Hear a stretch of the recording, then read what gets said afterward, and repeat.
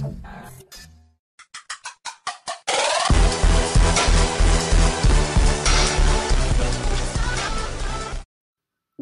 is up guys, this is Felix HD Gaming and welcome to the first episode of Back to Front.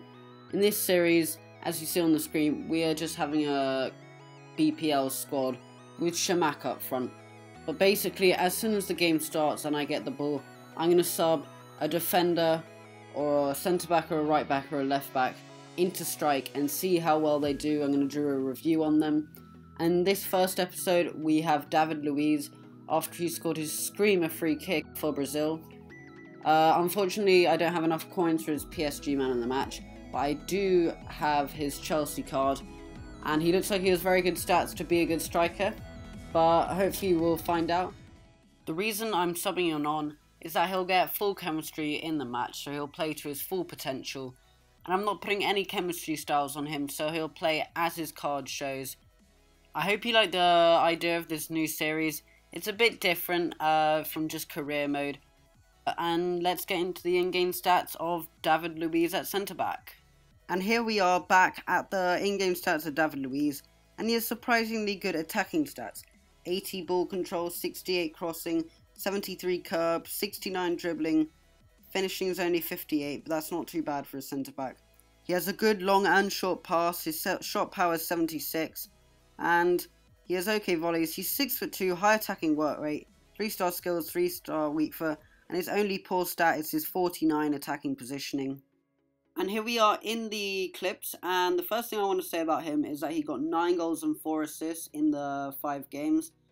4 of the matches were whole games, and in 2 of them the opponent rage quit at half time. So he must be getting a 10 out of 10 as he contributed to 14 goals in the 5 matches. But he isn't actually, and I will explain that to you shortly. But 7 of the goals did actually come in the 2 games, so that might have padded his stats a bit. In the 3 other games, he only managed to get 2 goals and 4 assists. That's still very decent. His first real positive is his dribbling. It was really good. His 3-star skills is the best you can get for a centre-back, and that's so useful for the really easy skills to dribble in and out of people. The next was his finishing, which was very strong.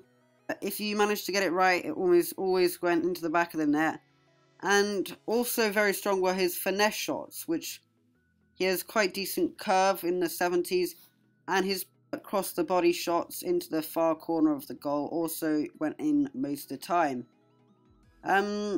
His pace was quite decent for a striker. You won't really need any more unless you're a bit of a pace whore. But when you are dribbling, it's his strength.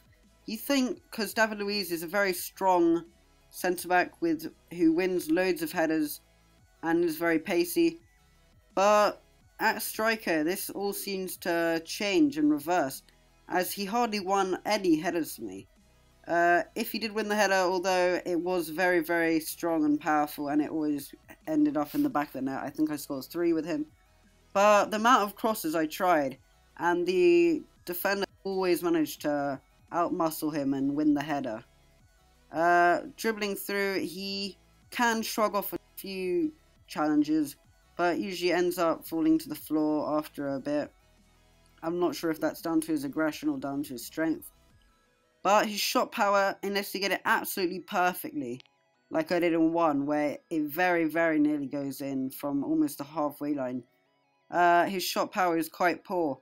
And if his shot power was just a bit higher, I would have scored, I think, double the amount of goals. The one main problem you might have thought of is his positioning, and it's not as bad as you would have thought. He sometimes stands at the edge of the penalty area, when you just want him to be in the penalty area, scoring those goals, putting the finishing touches on the moves. But if you have a second striker who will be able to do that, he'll be the one to clean them up as the defender makes the clearance. So, David Luiz was quite a good card. It was much better than I was expecting. I'm giving him an 8 out of 10.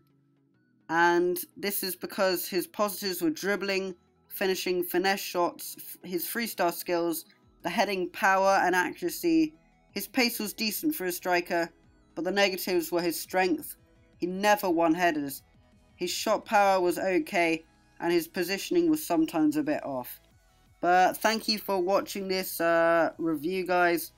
If you want to see more, please leave a like and subscribe. We should have an episode of Career Mode coming out later. But thank you for watching. Peace.